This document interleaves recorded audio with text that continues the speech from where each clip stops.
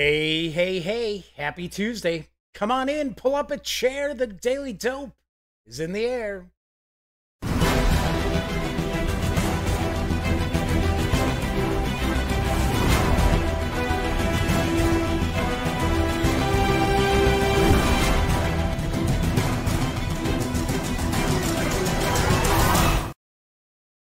Howdy, howdy, howdy, gang. Yes, I'm Jeff McAleer, back once again as your host here at The Daily Dope, presented by thegaminggang.com, of which I happen to be the grand Uba.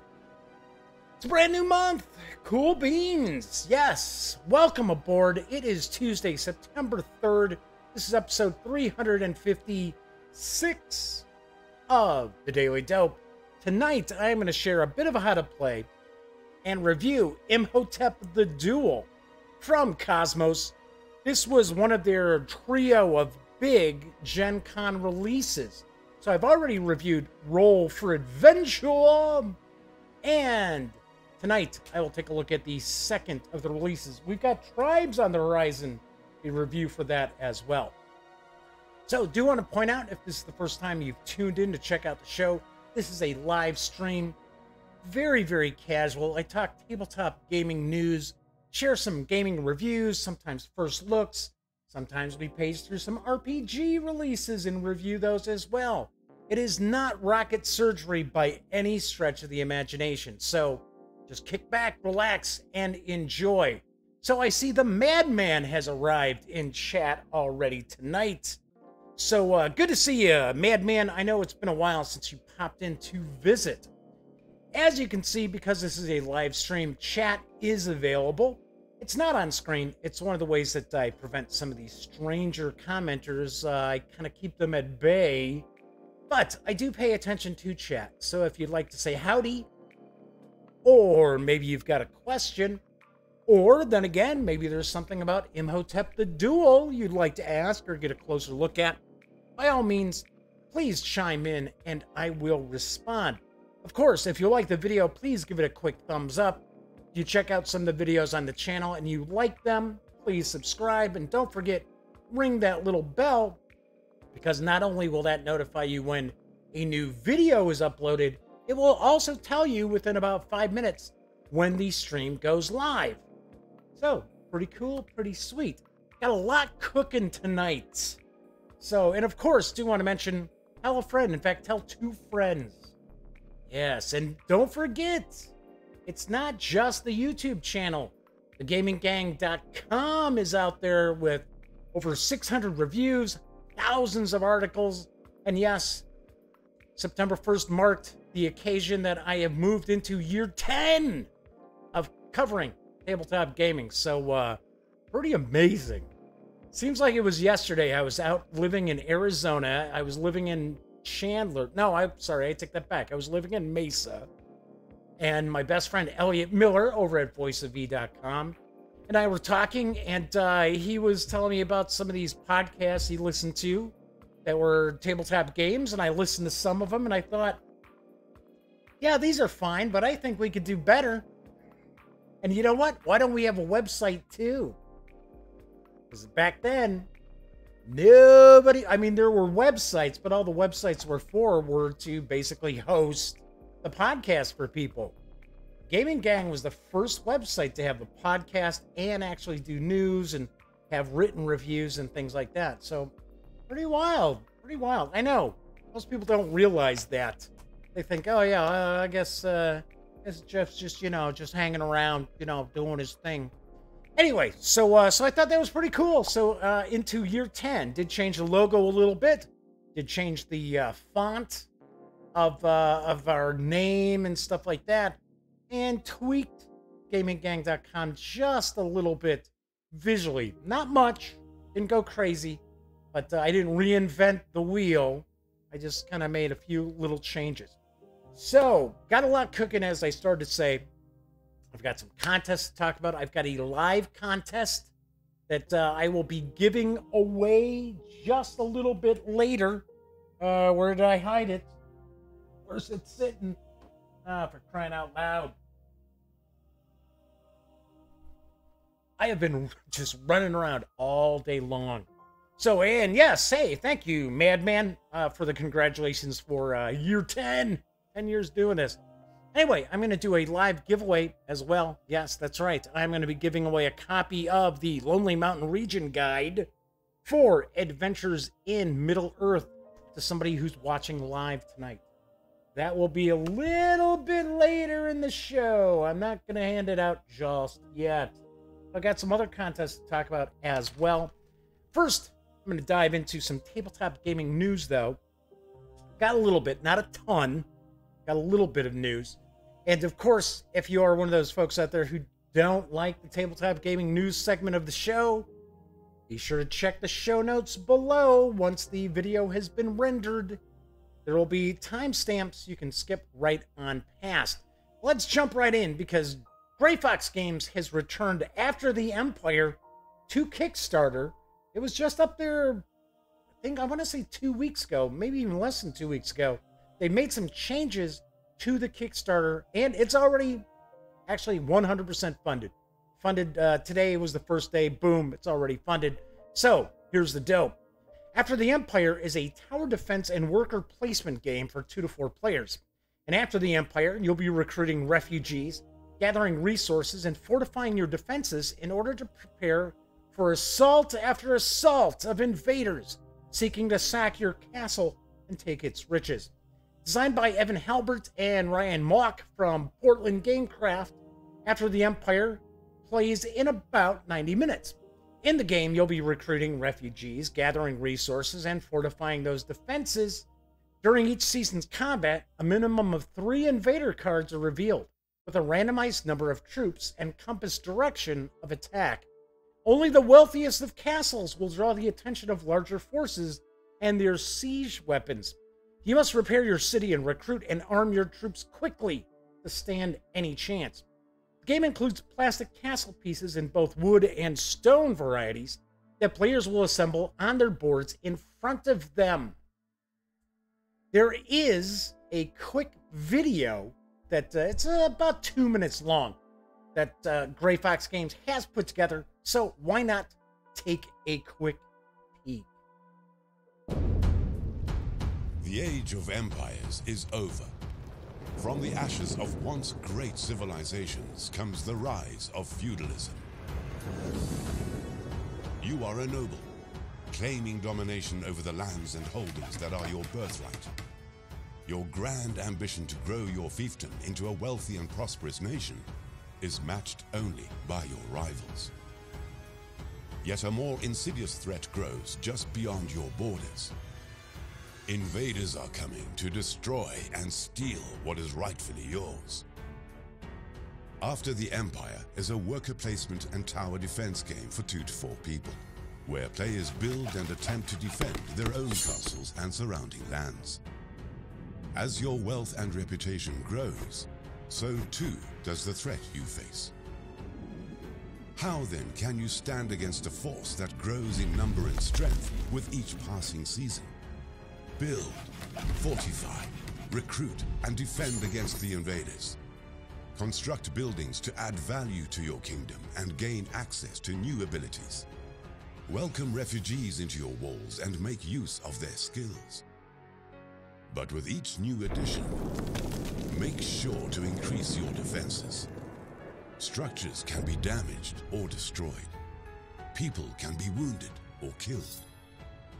Your duty is to protect all who serve you. Are you up to the task of fighting off those who seek your destruction? Can you be the light that ends the dark ages? This is your story. This is what comes after the Empire.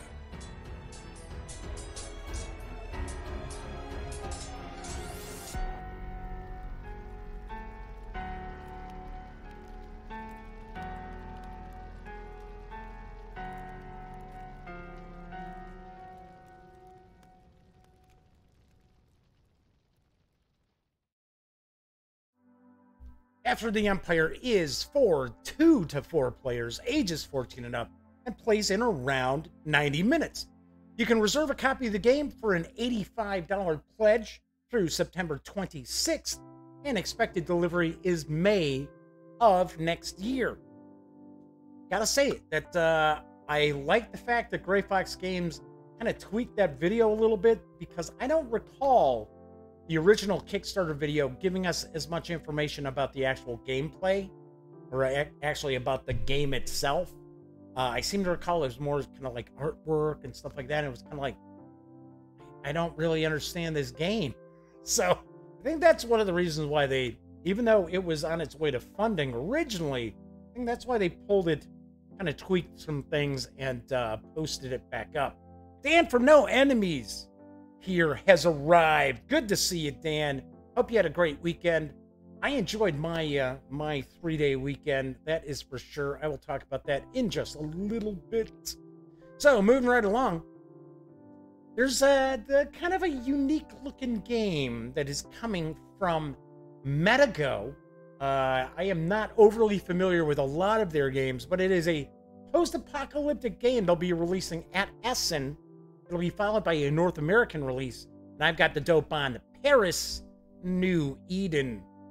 The dazzling boulevards and historical monuments of Paris have been enveloped by lush vegetation.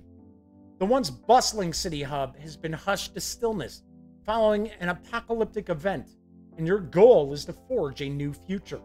Equip your shelter, manage your resources, and rally a community of various survivors, all while making your way through the jungle cityscape. Paris New Eden features a clever dice drafting mechanism that allows you to recruit survivors. Over the span of 1 year, you will endeavor to build your shelter and overcome the array of obstacles that you encounter along the way. The dice allow you to recruit survivors of different types: tinkerers, brawlers, healers, sages, farmers, jacks of all trade like me, or even useless survivors. Yeah, I guess that's probably more like me. At the end of each season, your survivors allow you to bid to improve your shelter. These survivors are recruited in 5 key areas and central squares of the Paris that we know, each one with different abilities. The train station, which lets you grow your community faster. The restaurant, to collect food to feed your community. The tower, to choose the goals you can fulfill. The center, which gives you access to special equipment. And the bridge, to gain access to new missions. Players score points by recruiting survivors and feeding them, by fulfilling objectives from the tower, and by completing secret missions acquired at the bridge. At winter's end, the player who has accumulated the most victory points wins. The future of Paris is in your hands. Paris New Eden is for 2 to 4 players, ages 10 and up, plays around 45 minutes, and it will carry an MSRP of $59.99 when it arrives in Q4. This looks kind of interesting. I like the art style. It's not exactly real cartoony, but it's also not real gritty and grim. So even though it is a post-apocalyptic game, it seems to kind of be a little more cheerful. I guess hopeful? I don't know. Could be interesting. Could be very, very interesting. Kabuki Kid has arrived. Good to see you, Kabuki Kid. Thanks for joining us again in chat. All right, so let's jump into some RPG news, because there is a new Call of Cthulhu adventure that's available in PDF, and I've got the dope on The Shadow over Providence. August 25th, 1928, Providence, Rhode Island. The Milton Hotel cordially invites you to view the fantastical traveling exhibition, The Kingdom of Fire, Egypt's 18th Dynasty. All the way from the British Museum, London, England. Come see these wonders of ancient Egypt, rare and priceless items from a long time ago. Learn about the history from Dr. Caitlin Bronson. Must be Charles Bronson's grandmother. The exhibition's curator will be on hand to answer all of your questions. Marvel at the treasures of Tutankhamun and Hatshepsut, along with the star of the exhibition, the mysterious canopic jar of Imhotep the Mad. Has nothing to do with Imhotep the Duel, because it's Ibn Hotep, I guess. IBNHOTEP, the Mad. Tickets are limited and going fast, and you don't want to miss out on what promises to be the most talked about exhibition of the year. With an invitation like that, how could your investigators possibly refuse? Be they historians and scholars, or even those who ply the black market trade in illicit antiquities. This is a rare opportunity to learn the secrets of the distant past outside of a museum. And what possible danger could there be in going to see the mortal remains of someone called Imhotep the Mad? The Shadow over Providence is a new Call of Cthulhu scenario set in a venture that may seem strangely familiar to anyone who has visited Providence's iconic Biltmore Hotel. It's interesting because I worked at the Biltmore Hotel in Phoenix, Arizona. Yes, that's right. I was a bartender there for a few years. The adventure was written by John Hook of the Miskatonic University podcast and developed and published by Chaosium to celebrate Necronomicon 2019. You can snag the 36-page adventure from Drive-Thru RPG for, wait for it, $3.99. Hey, pretty cool. Gotta say, $4 for a Call of Cthulhu adventure that's from Chaosium. Can't go wrong. That is a pretty sweet deal. Pretty cool. I will definitely check this out because it's a new Call of Cthulhu adventure. How can I say no?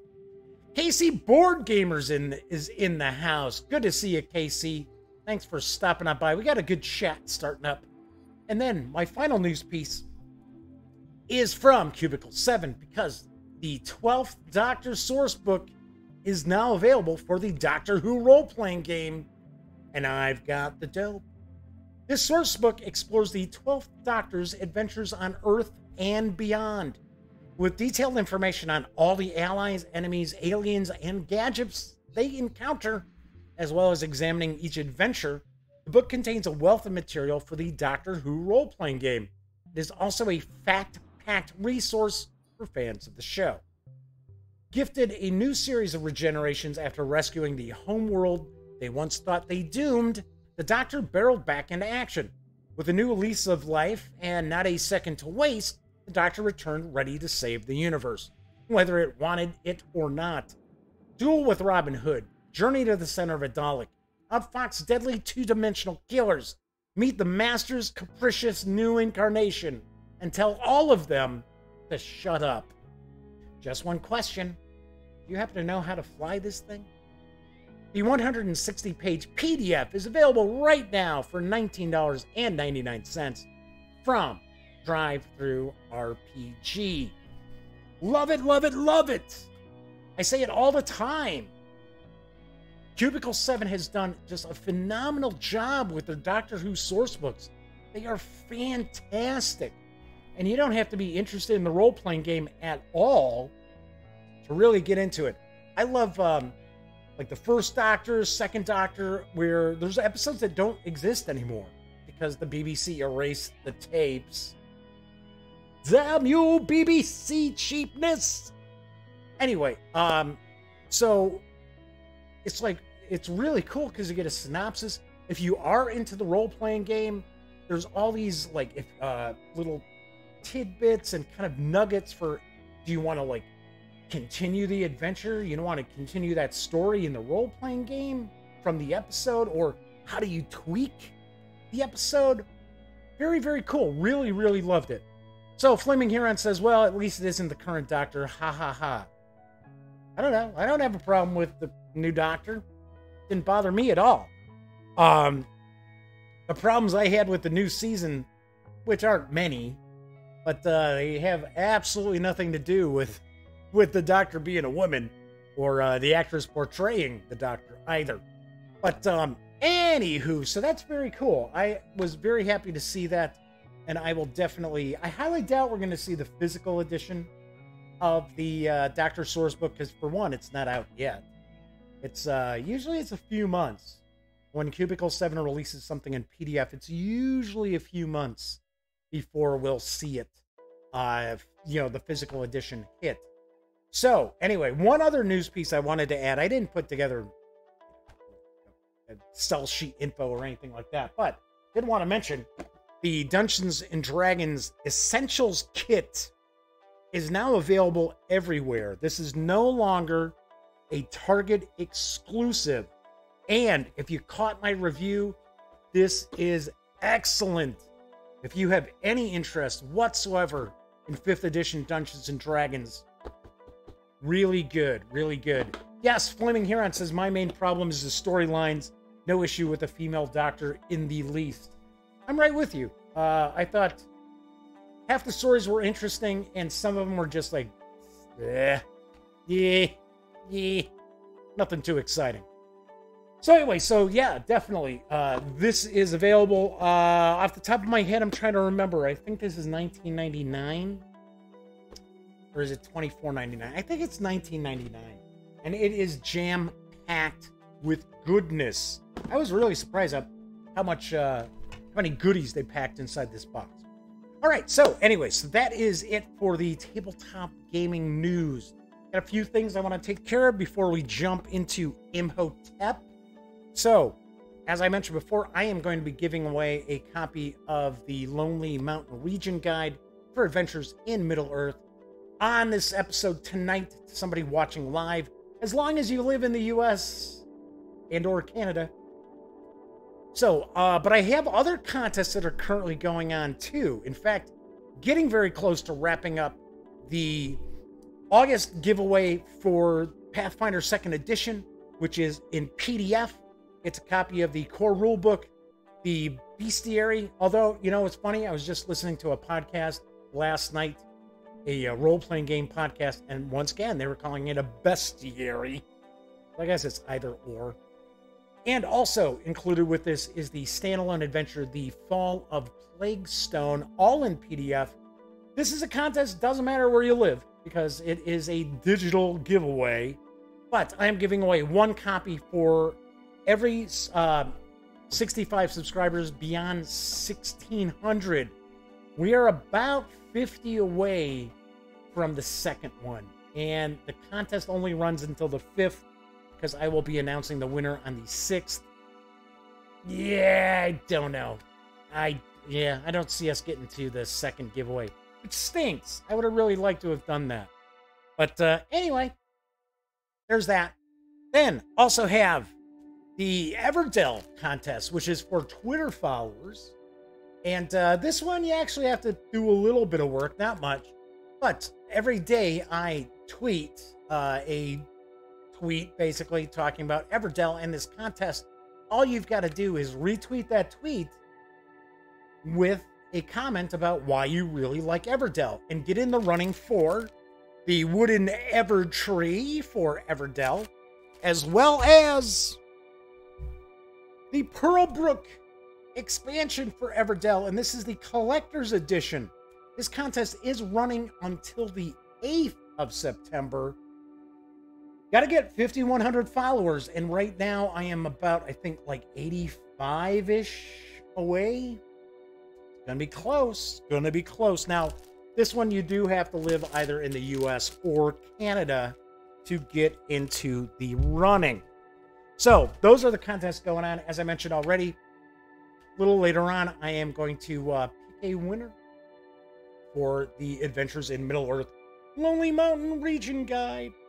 But what is going on? So here goes Dan. Dan's already at it. He's like, got my address? Got my address, Jeff? I don't know, Dan.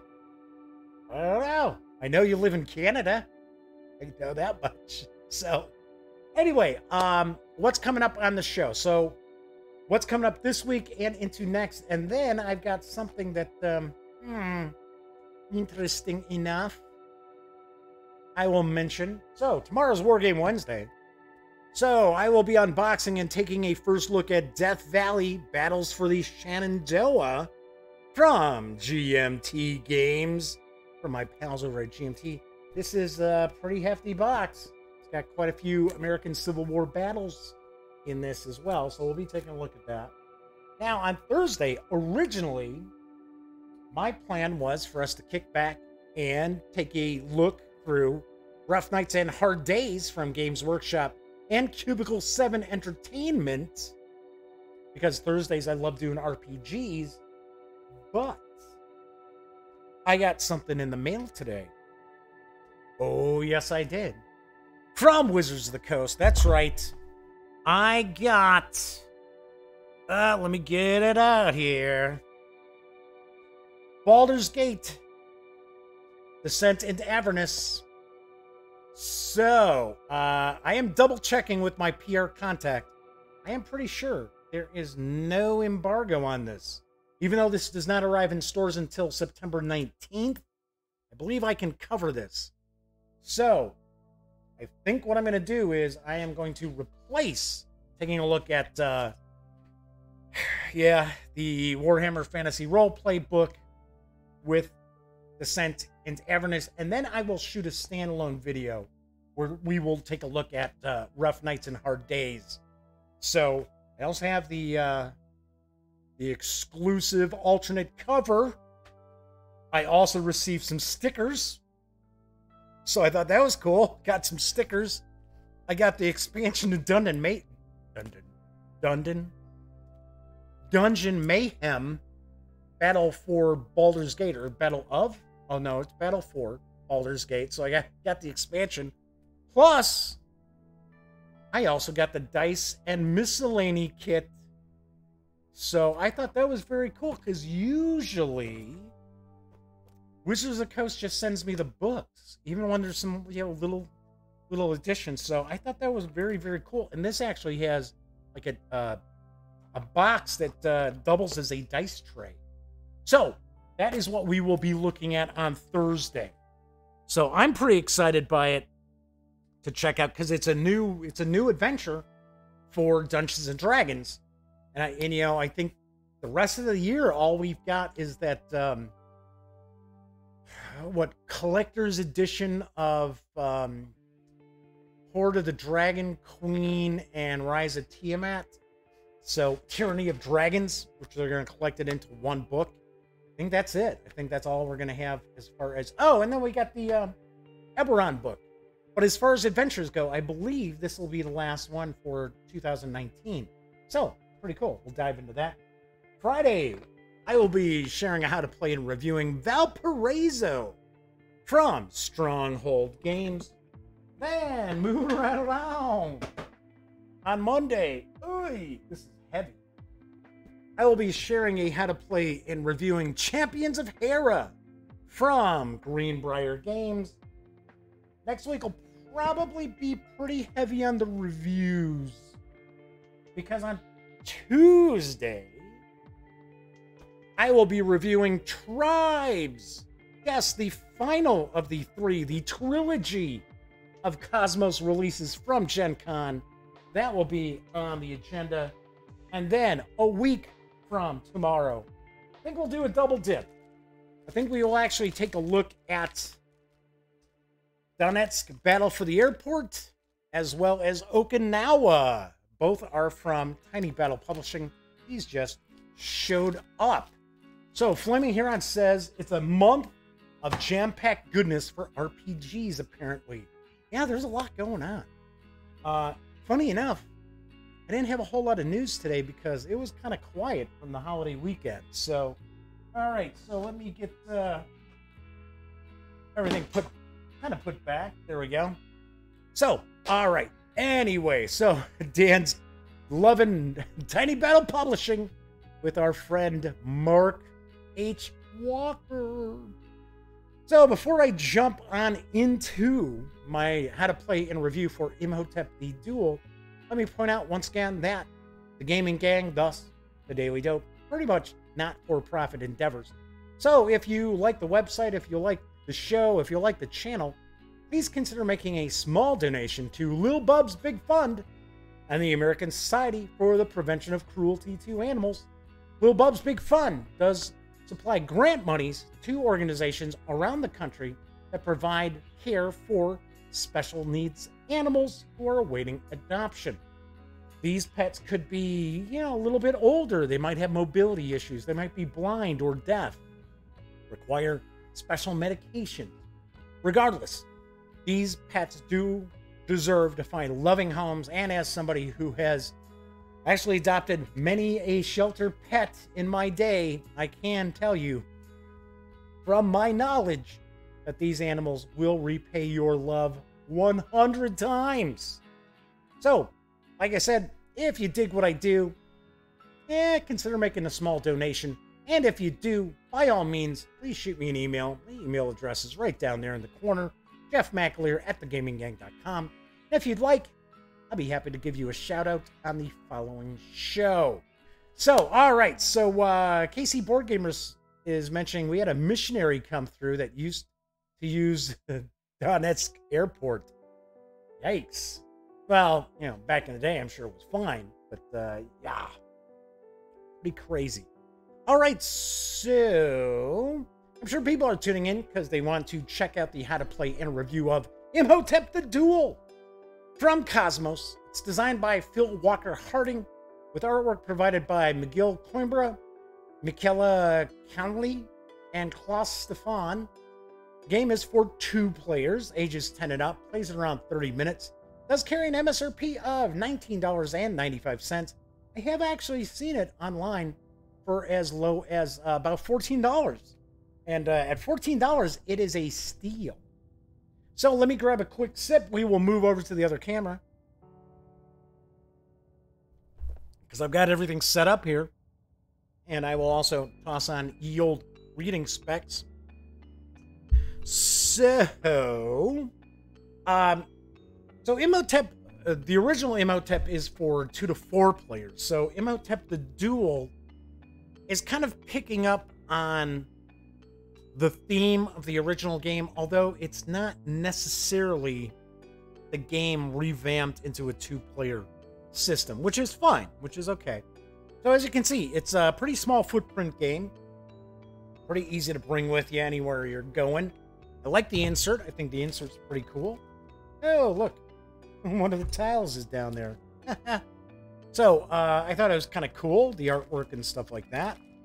So, the rules are very short. Show off the rules here. And very succinct and to the point. Pretty clear as far as what's going on in the rules. So, altogether, we're looking at 6 pages of rules. And, of course, there's a little rule book. And there are images throughout. So essentially what you're going to be doing is each of the players, one represents Nefertiti and the other is Akhenaten. And they are both looking to build their monuments to pretty much have a much more fancy and flashy city than their opponent. So to do this, what you're going to do is you're going to be unloading resources from these ships that come in to dock. So this is the dock area here. And you'll see each of these ships will have 3 counters on them, 3 resources. So we have different sorts of resources here, and I'll go through a bit of them. I'm going to kind of tour around this a little bit. So we've got the 6 ships. We've got our resource tiles, or counters, tokens, whatever you want to consider them. And these are placed face down and mixed up. You're going to start off the game by putting the ships here in the moorings. And you're going to randomly fill each of these ships with the 3 different counters. So, different resources here. Then we also get a reserve here with 3 over there as well. So each of the players is going to have 4 meeples. And on each turn, they can do one of 3 things. All right, Dan's got to rock on out. Good to see you again, Dan. I will catch you later.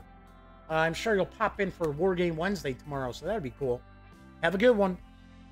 So anyway, each of the players is going to get 4 meeples. So we've got white and black. Each of the players will also get a little obelisk tile that they're going to stack up their obelisk resources. We've got 2 pyramids. We also have a temple. And then we also have a tomb over here. Now, one of the things that I noticed KOSMOS has been doing with their games is they've been creating A and B sides. So they've got these, I'm going to push this up a little bit so I've got some space here. So they're kind of creating some variants And they've done this with tribes. They've done this, actually, I pushed that a little too far up. They've done this with tribes. They've done this with Roll for Adventure, and they've done this with Imhotep the Duel. So on the A side, you are scoring a certain way for the different monuments that you're trying to build. And then you flip it over, we've got a B side with different scoring. It's a different kind of scoring breakdown. So I thought that was kind of interesting because it gives you some new wrinkles to the game. So you're not always playing the same exact game. And you can either go with all B sides, or you can kind of mix and match. So you might say, okay, well, let's do the B side with the pyramids. We'll do A for the tombs, B for the temple, A for the obelisk. Whatever you want to do. So it provides a little more juice for the replayability. Because one thing I will point out, I enjoyed this. I thought this is a pretty good two-player game.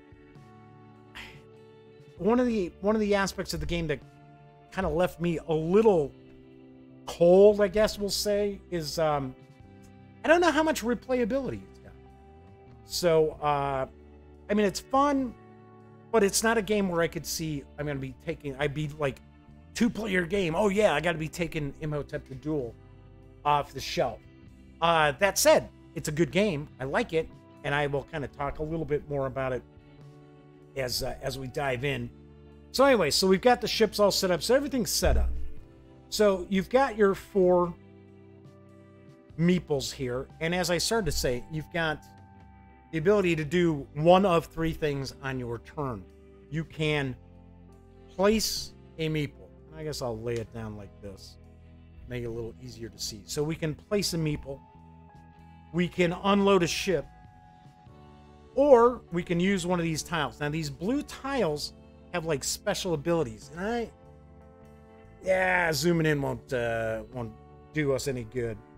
I will point out that the writing on the tiles is a little small, so of course some people might have a little bit of a problem with it. Personally, I amazingly enough, I could read it okay without my reading glasses. So, but this is kind of a small footprint game, so keep that in mind. So, but I gotta say, for a $20 game, there's a lot in the box. There's a lot going on too. Okay, so you can place a worker, you can unload a ship, or you can play one of the blue tiles that will have an action on it. So for an example, we've got take 1 token. This also says take a token. It says place 1 meeple and unload 1 or 2. Let's see, we got grab some other ones over here. So regardless, it's basically giving you an action that you can utilize. There's one, swap 2 tokens and unload. So you can swap 2 of the tokens, 2 of the resources on the ships. So as far as the resources themselves, we've got these pieces of obelisk that as we gain those, we put them and we build the obelisk. So we're looking to see who has the tallest obelisk. We also have the pyramids. We've got 2 different kinds of pyramid tiles.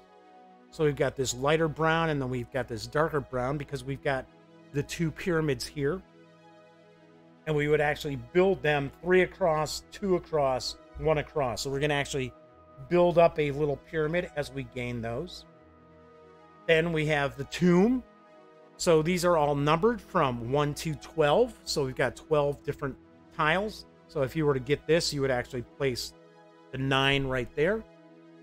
And we've got different ways of scoring. So every group connected gets us points. So we're trying to connect the different points across, the numbers across. Now the B side is we actually have groups. So we don't want everything in a line. We want some separation there with the groups. So that's the tomb. And then these little tokens here with a little, like, almost like little suns on them, those are temple pieces. And we gain 1 point for each of these circles on the tile. So effectively, this would be 4 points. This is 3, that's 1, so on and so forth. And then, of course, we also have the action tokens. So what'll happen is you're going to line up your workers. So, as an example, let's say I place my worker here. Say I start off, it's my turn. My action is I place my worker here. So what I'm basically looking to try to do then is unload either this ship or this ship, because we have a line, right? So we've got the lines here. It's a grid. So we've got across this way, and we've got down or up, whatever you want to consider, up and down here. Now, as far as where I would unload the ship, so if I'm closest to the ship, like here, right? So if I'm closest, I take the far tile. If I were here, I would take the middle tile. If I were here, I would take the closest tile. So that's something it's important to keep in mind. Hey, Viper Dave is popping in. Good to see you, Viper Dave. Thanks for swinging in. Anyway, so that indicates where you can take the cargo from the ships. Now, you also have to make sure that you have at least 2 workers in the row to begin unloading a ship. So, for an example, we've got myself as the first player. Let's say the white player, they're next. They say, okay, well, I'm going to go here. And then I say, all right, well, then I'm going to go here. Well, now the white player could say, okay, well, I'm going to unload this ship. Even though they don't have workers here, they can still unload this ship because there are 2 workers. So, effectively, what would happen is, okay, I'm going to unload this ship. The white player says, I'm unloading that ship. So the first thing they're going to do is they're going to take the token here and token there. So, and then what happens is they'll actually remove my workers. So what you want to do whoops, got them in the wrong order, is you want to be careful how you place your workers, because you're trying to one-up each other while you're also trying to make sure that you get the resources that you're trying to get, right? So maybe you're looking for, okay, well, I'm building this pyramid. I need one of these. So you're trying to go, okay, well, I'm putting my guy here. You're basically running the risk of, if you have 2 of your workers in a row, the other player can say, okay, well, I'm unloading that ship. So it's a little like a chess match, almost a little like, yeah, as weird as it sounds, a little tic-tac-toe-ish, because you're trying to make sure that that you kind of stay on top of it. So for an example, let's say the white player went first, and let's say we're something like this. Then I could say, okay, well, what are we going to do here? I'm going to go here, and then you have 3 in a row. We could unload all of this when the white player takes their turn. Now, as far as unloading the ships,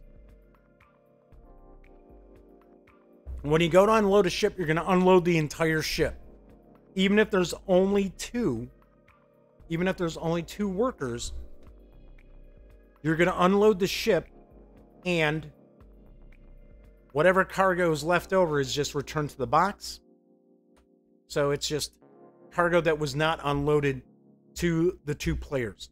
So you're not going to have a bunch of these sitting sitting around like this, making the game drag on. So once a ship gets unloaded, everything gets unloaded, regardless if you took all of these tokens or not. Once that's done, you're going to reload the ship. You're just going to randomly place these in here, and then flip them on over. See what you've got.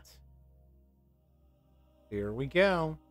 So that would be the next cargo for the ship. So you're going to continue doing this, and as you're playing, you're going to be getting all your different... Here we go. Here's an action. Place 2 or 3 meeples. That's a pretty damn good action. So you're going to be gaining these various different tokens. Oh, there we go. Until there are no longer any ships. Well, I take that back. Until there's only one ship left. So what eventually you'll end up doing is you will fill up all the ships and all of these will be gone, right? Everybody's already got it. So one aspect of the game too is it doesn't matter if you can't use something, take it anyway. Because there's no penalty. There's no penalty for you taking, like if you finished your pyramid, if you finish this pyramid up, you can still take this to keep it out of the other player's hands. There's no penalty for you taking something that you can't necessarily use. So anyway, so once all of these tokens have been pretty much taken from by the two different players. Oops, as I move this a little bit. And you're building your different monuments here. Eventually, you're going to come down to emptying a ship. There's no more tokens left, and this ship is out of play. That's gone. Ship's gone. Once again, let's say we emptied that off. That's gone. You're going to continue playing until there's only one ship left. And then that's going to mark the end of the game. You are not going to unload the final ship that's in the harbor, that's moored in the harbor. Once you've done that, once you trigger the end game, then it's all about scoring. So for the obelisk, for the A side, it's you get 1 point for every piece of the obelisk that you've got, and whoever's got the highest obelisk will get an additional 6 points. Then we score the pyramids. It's going to tell you, okay, so we score both pyramids on the A side. It's going to say number of tokens. If you got all 6, it's worth 21 points. So if you've got both pyramids built, it's 21 points. Then we got the tomb. It's going to tell you how many tokens you've got that are connected and how many you score.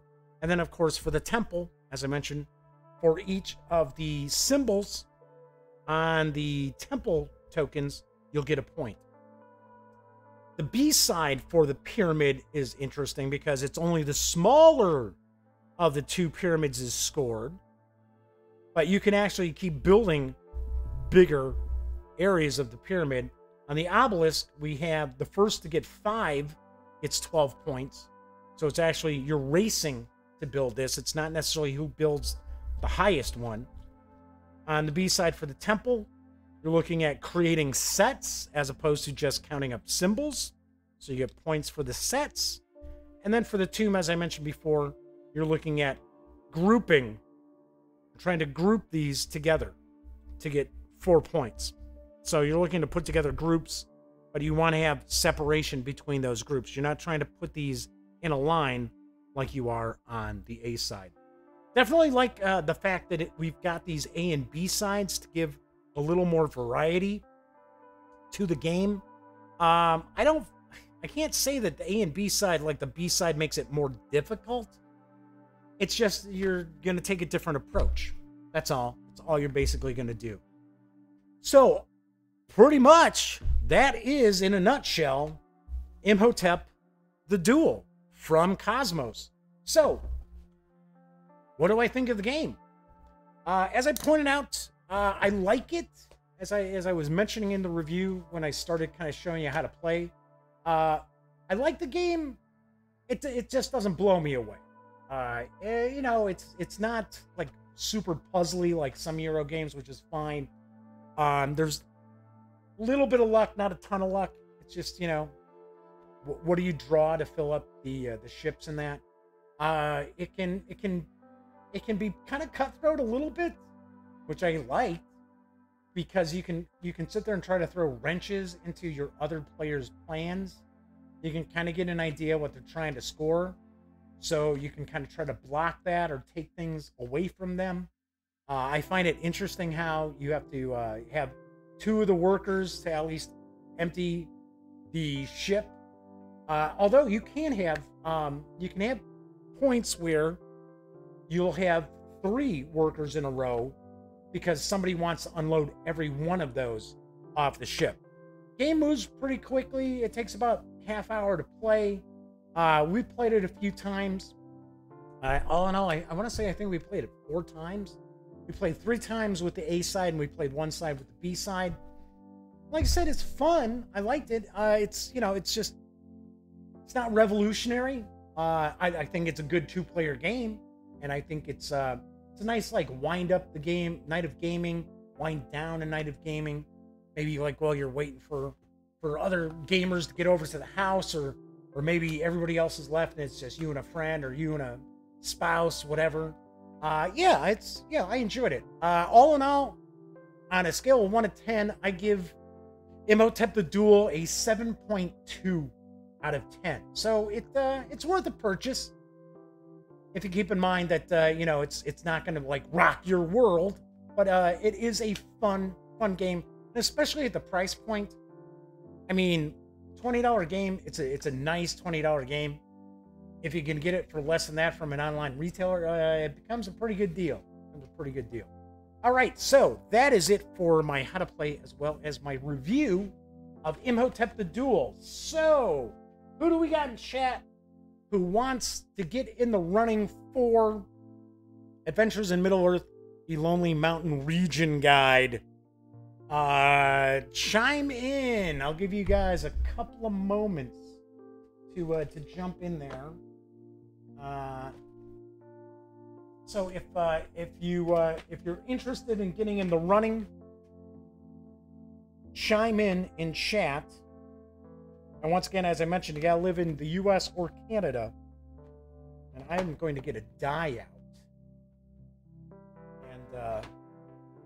And Flaming Heron says, that's how I like this sort of game. It's a filler game when you have a spare moment. Yeah, I mean, that's... Imhotep the Duel probably isn't a game that where you're sitting there and you're like, oh, wow, let's plan this.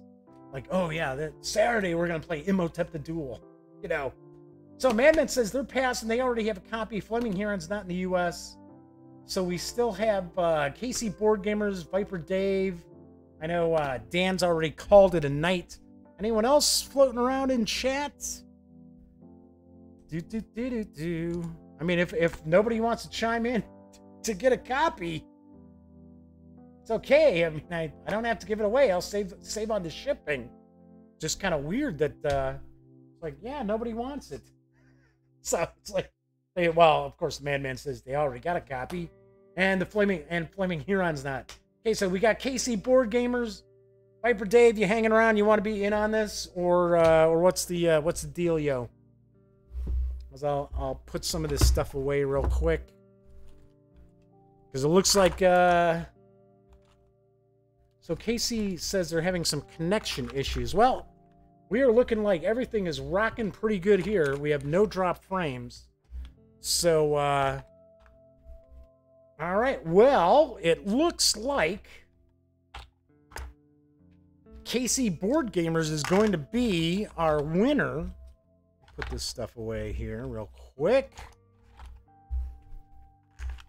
Looks like they're going to be our winners. So what I'll need you to do, Casey, is I need you to shoot me a message. Shoot me an email to Jeff McAleer at thegaminggang.com. And I think you can also message me on YouTube. So I just need your address, and I will get that out. So congratulations to KC Board Gamers, and they have won the copy that nobody seemed to want of Adventures in Middle-earth, Lonely Mountain Region Guide. Yes, this has been out for a little bit, so I can see that. So that's it for tonight's show. On tomorrow's show, it's Wargame Wednesday, so I will be unboxing and taking a first look at Death Valley Battles for the Shenandoah from GMT Games.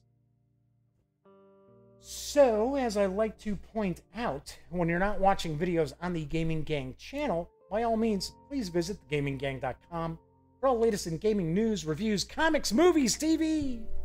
By now, you know the drill. Get your geek on at thegaminggang.com.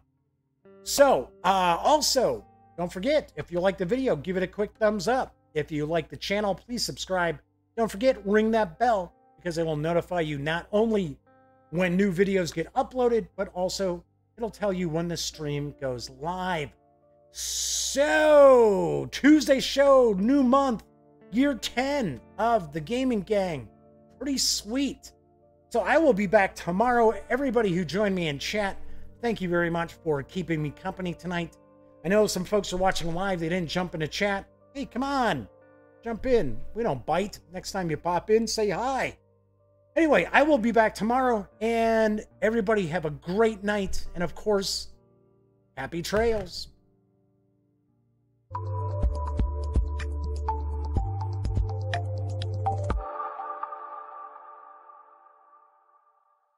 Thanks again for watching The Daily Dope, presented by The Gaming Gang.